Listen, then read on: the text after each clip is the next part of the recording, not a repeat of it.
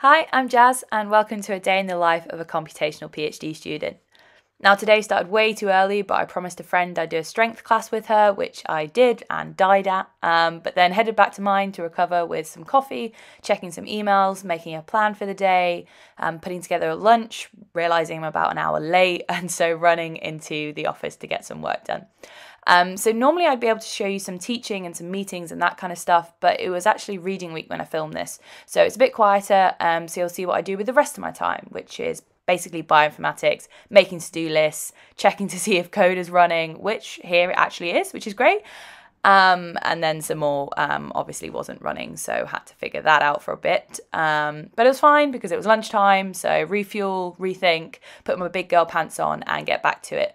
And finally managed to make some nice figures, which is a good job for the afternoon.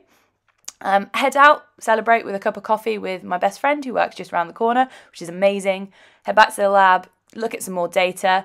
And this is the moment where I realised that there might actually be something super cool in my data, which was very exciting, and I actually genuinely did nearly cry.